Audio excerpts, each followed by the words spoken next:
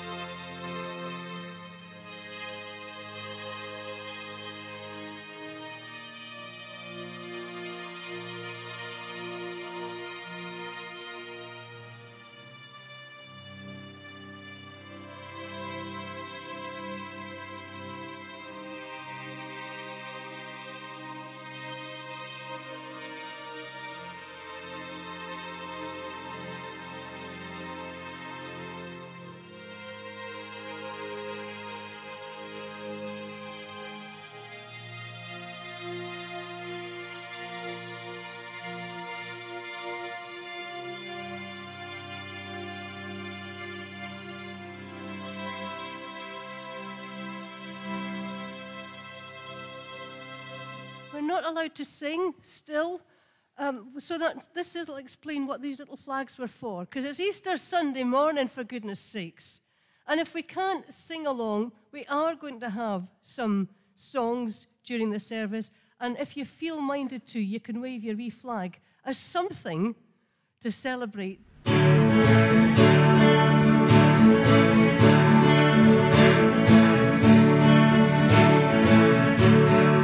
In the tomb so cold, they laid him, death its victim claimed.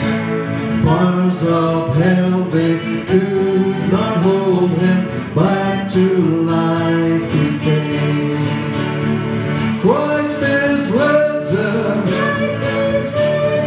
death has become good. Christ is risen,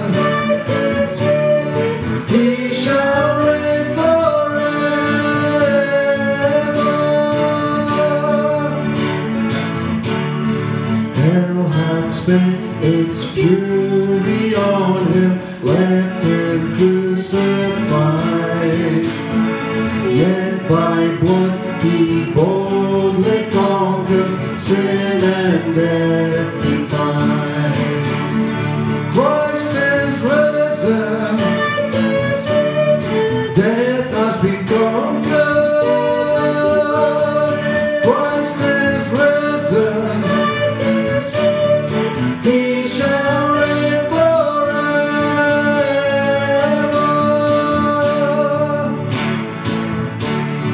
Now the fear of death is broken, love has won the crown. Prisoners shall tumbling down. Christ is risen, death has been conquered. Christ is risen, he shall reign forever.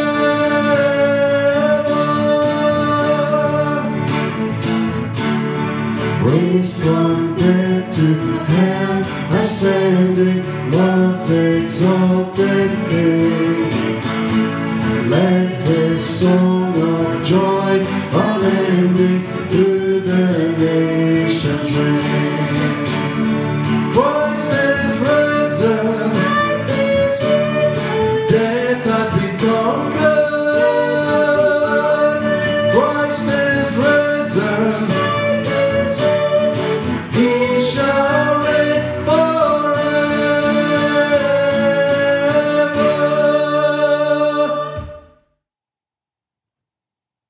Not quite the same, but at least it's better than sitting doing nothing.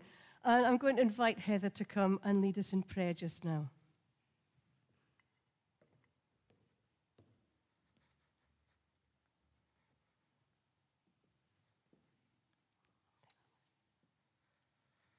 And before we pray, some verses from another hymn.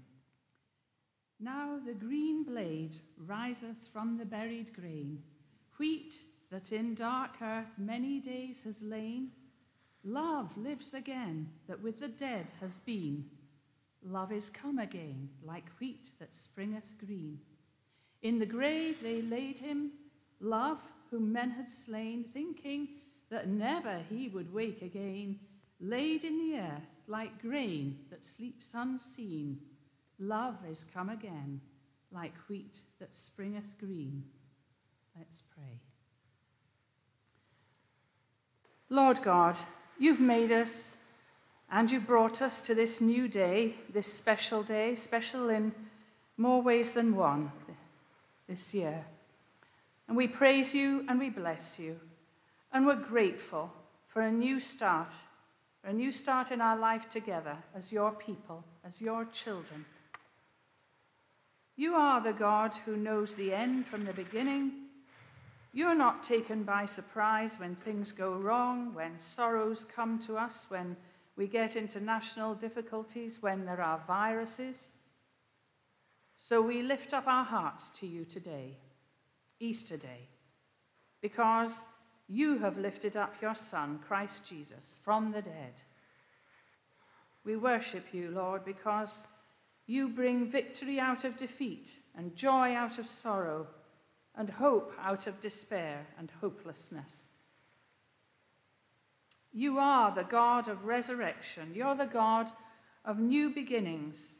And so we start again today, as every day, with you. And so we ask you, Lord, please to forgive us. Forgive us when we are hopeless. Forgive us when we are in doubt, when our faith is feeble, when our witness is pathetic, when we let you down. Forgive us and restore us. And today and every day, may your Holy Spirit make us new, make us better people. We ask you to draw us close and fill our hearts with peace, and help us all here today to be powerful witnesses to the risen Christ wherever we go. Forth he came at Easter, like the risen grain, he that for 3 days in the grave had lain. Quick from the dead, my risen Lord is seen.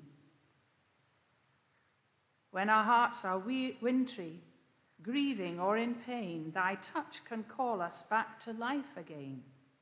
Fields of our hearts that dead and bare have been, love is come again, like wheat that springeth green. And now we'll pray our family prayer. Our Father, which art in heaven, hallowed be your name. Your kingdom come, your will be done in earth as it is in heaven. Give us this day our daily bread, and forgive us our debts as we forgive our debtors. And lead us not into temptation, but deliver us from evil. For yours is the kingdom, the power, and the glory forever. Amen.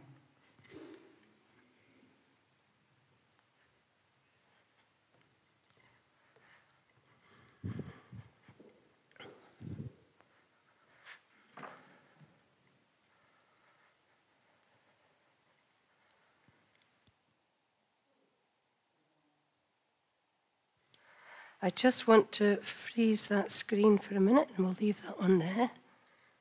So hopefully this will work.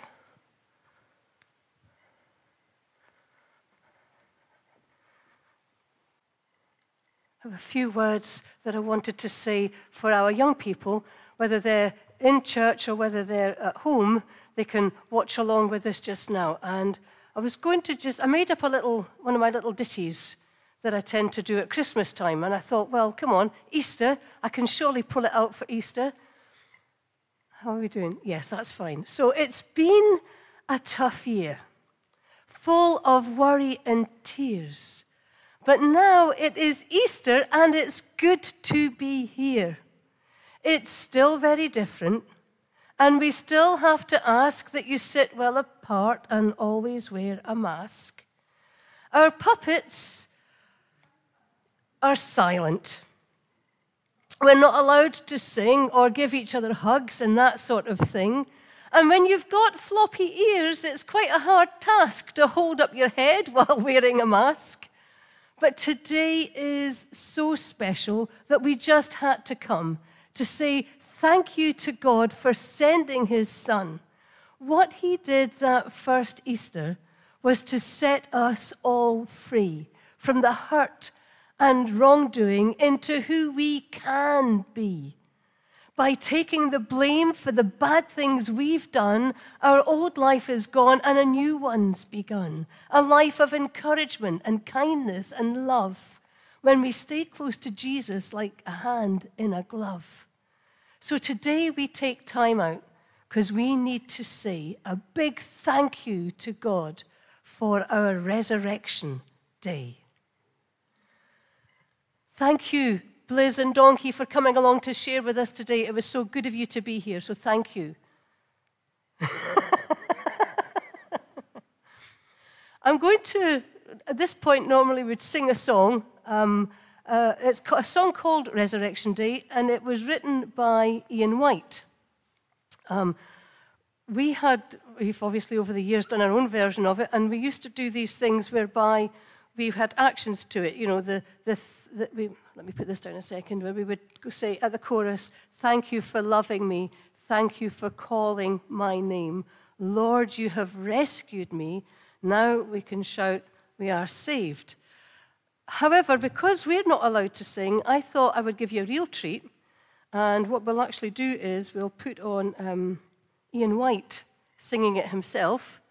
So you'll be able to hear what it really should sound like. And maybe I should say apologies to Ian White for what we've done to it over all of the years. So I'm going to put it on just now.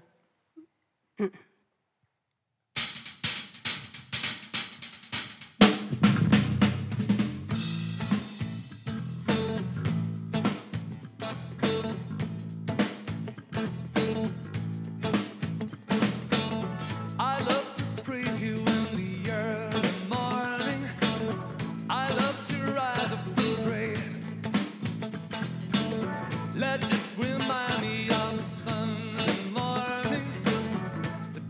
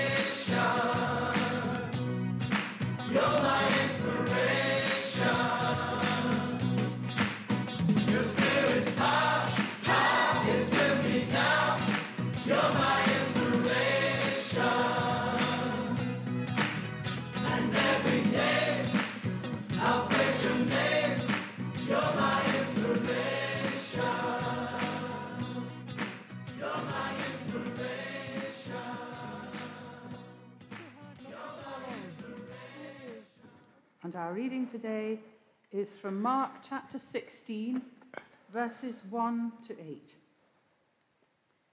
After the Sabbath was over, Mary Magdalene, Mary the mother of James, and Salome brought spices to go and anoint the body of Jesus. Very early on Sunday morning at sunrise, they went to the tomb. On the way, they said to one another, "Who will roll away the stone for us from the entrance to the tomb?" It was a very large stone. And then they looked up and saw that the stone had already been rolled back. So they entered the tomb, where they saw a young man sitting on the right, wearing a white robe, and they were alarmed. "Don't be alarmed," he said. "I know you are looking for Jesus of Nazareth, who was crucified. He's not here. He has been raised. Look, here is the place where they put him. Now go and give this message to his disciples, including Peter. He is going to Galilee ahead of you, and there you will see him, just as he told you." So they went out and ran from the tomb, distressed and terrified. And they said nothing to anyone, because they were afraid. Amen. It has been really quite difficult to get enthusiastic about anything at the moment because we've been having to stay at home. We've been missing seeing our friends. We've even missed going out just for a coffee somewhere, just for a chat and a blether. And it's been a very quiet time at Christmas when we would normally be out celebrating. I guess the children get excited because there's presents to be opened. And then we come to Easter, and an Easter egg probably isn't quite the same as whatever gift they were looking forward to for getting at Christmas. And the thing is, normally, we looked forward to holidays. Where can we go? Because although we're not having to stay at home anymore, we do have to stay local. And so it can be hard to feel enthusiastic and excited about anything right now. But we need to understand for those women who went to the tomb on that first, what we would call Easter morning, excitement wasn't anywhere near what they were feeling. They had witnessed the celebrations of Palm Sunday just a week before. That would have been exciting. But what they witnessed when they saw Jesus on the cross was crushing. It was horrific. So when they went to the tomb, not only would they have been heartbroken, they would also have been a little bit anxious. Remember, if we put it in kind of police terms, that they are associates of the accused, if you like. They have been keeping it very quiet during the Sabbath, and now they're coming out, they want to prepare the body. And cemeteries, graveyards, they're not nicest places to be at the best of times. Many years ago, when I was just a teenager, my friend and I were cutting through a cemetery in Perth to get to another friend's house. And as we were walking through, there was a grave that was open. And it had a big board over the top. And of course, we asked the obvious question, is there already a coffin in there? So we decided to go over, it's just at the side after all, and have a wee peep, because there was a gap. And as we leaned across, this great big crow came flying out and squawked at us. Whoa. I don't think anybody could have kept up with the speed that we ran at that day, okay? Out of there, out of there. For them, they would have been wondering, how are we going to move the stone in the first place? They knew that there was a big stone in front of the tomb. How will we move it? And they were probably hoping that the guards at the tomb would have been kind enough, nice enough, decent enough to give them a hand, just to move it a little bit even, so that they could go in and prepare the body. So you need to understand that when they find that the tomb is empty, that Jesus isn't there, they are not immediately thinking, brilliant, brilliant, He's back. That's not the first thing that came into their mind. They're not immediately thinking, he'll be back again and we can carry on as normal. And that's the last thing that was in their mind, even though someone can tell them he's not here, he's risen. That isn't going to compute, because for them in those days, exactly as it is for us in this day, dead people stay dead. Okay? It's how it is. They understood that. We understood that. There was a little thing going around on Twitter the other day. It was an academic who is also an atheist, and she'd put on, dead people don't come back. Okay? Unfortunately, she put a wee space in that said, dead people dash don't come back. It made it sound as if she was saying, so just stay away, stay away. And it didn't quite have the impact that she probably hoped that it would have.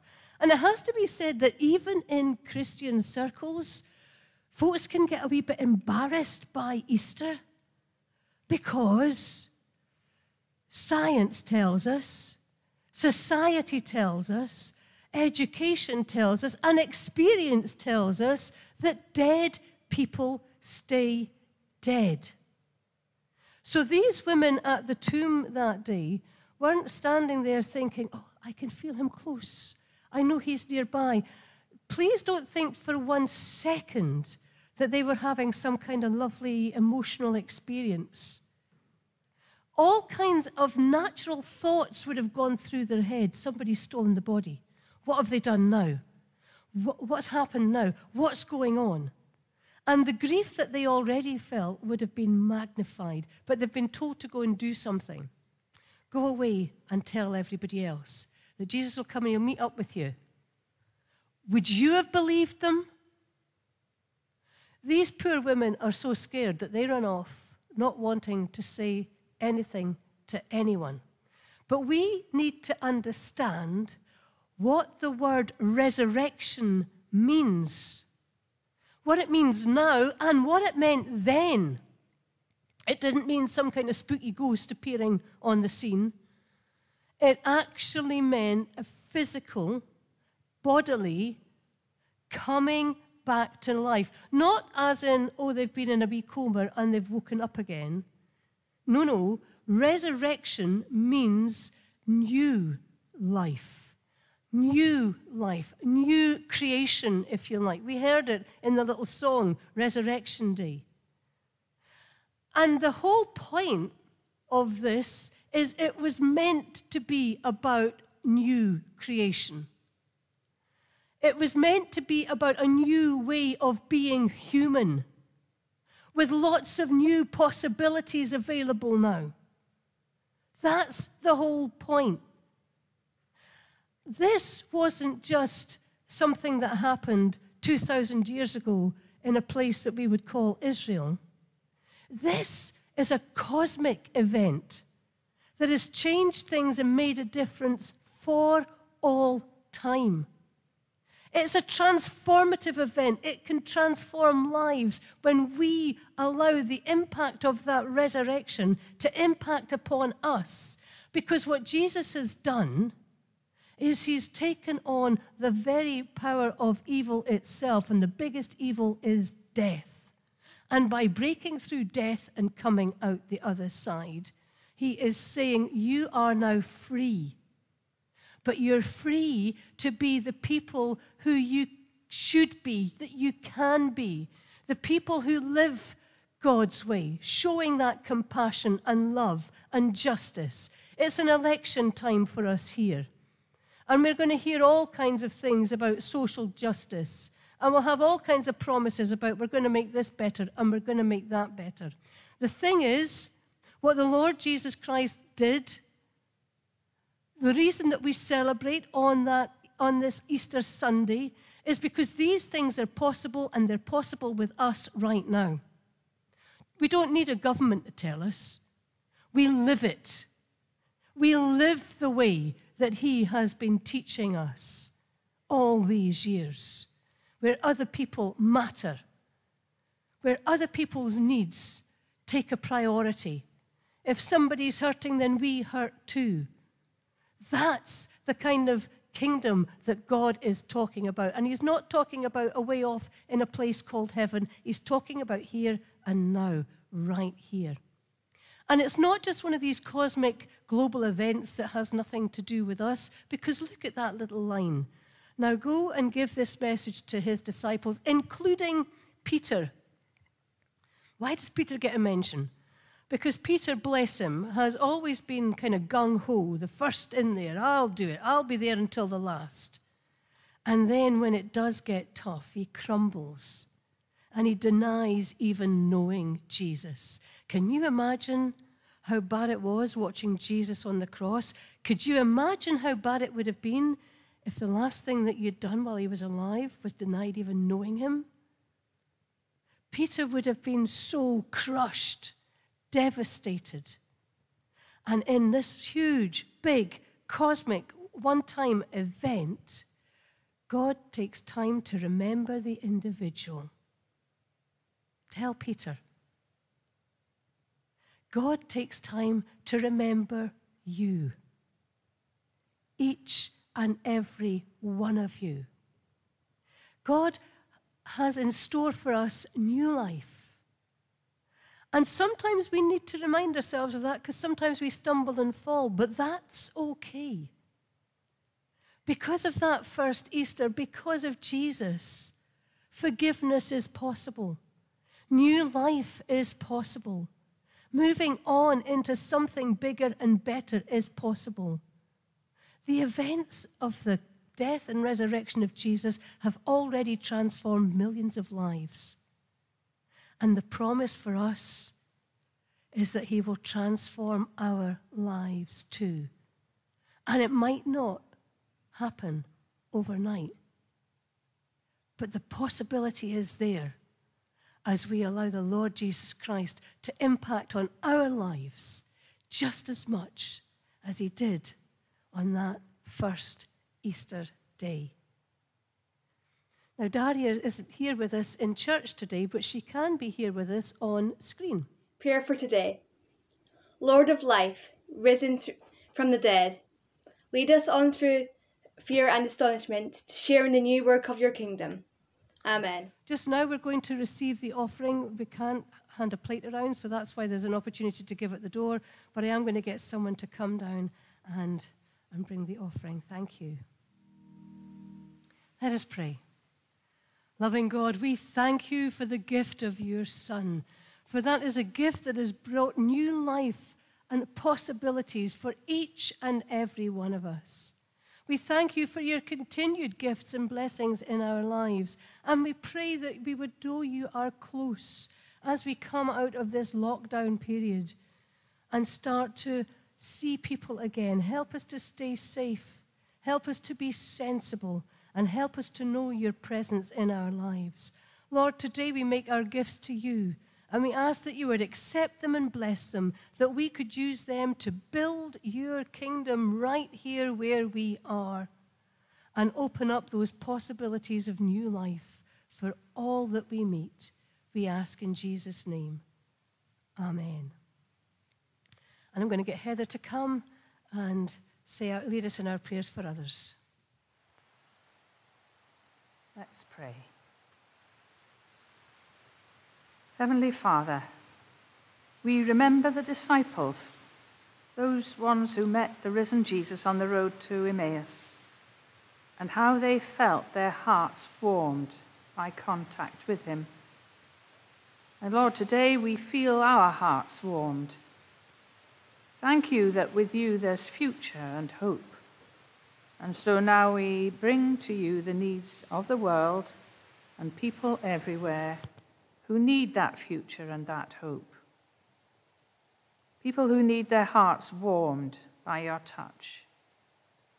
And so we think of the many situations, Lord, where there is war and suffering of all kinds. We pray for peace. We think of those who are hungry.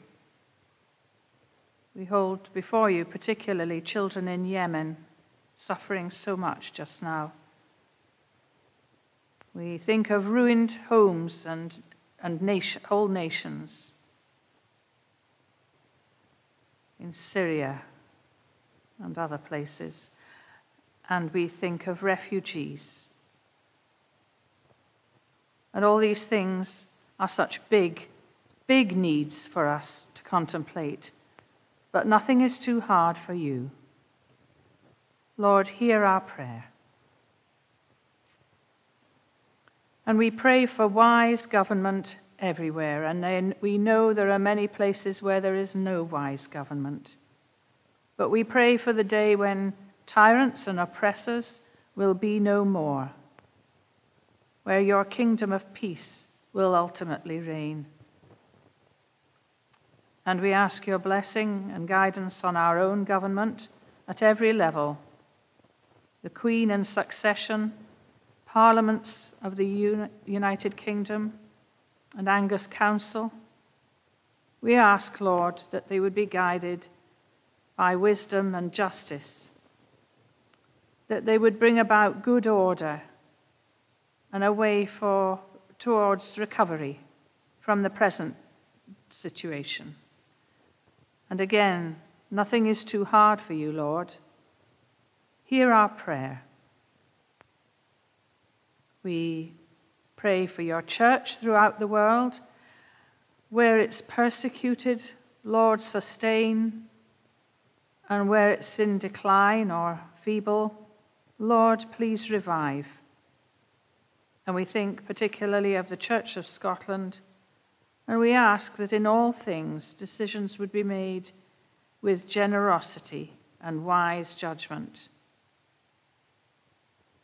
We ask you to bless all the churches here in Forfar as they witness to the resurrection and to your love. And we pray that you would reach through them and through us here every street and shop, every business and school and institution of any sort in this town, because all need to find their hearts warmed by your touch. Use us, Lord, we pray. And what's too hard for us is not too hard for you. Lord, hear our prayer. And we ask a touch for ourselves. We pray for health for our souls and for our bodies, and for peace at night and joy in the morning, and a hopeful looking forward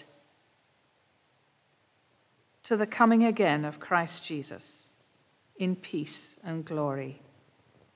Amen. So we have one more hymn, and I think it'd be good if we stand. It's Jesus Christ is risen today.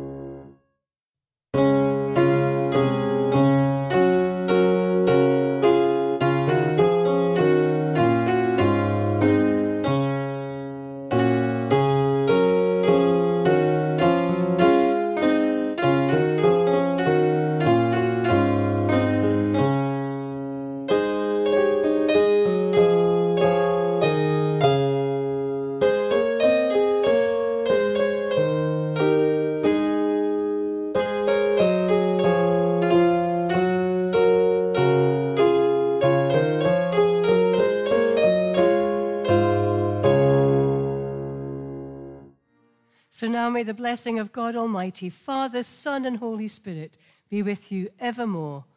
Amen.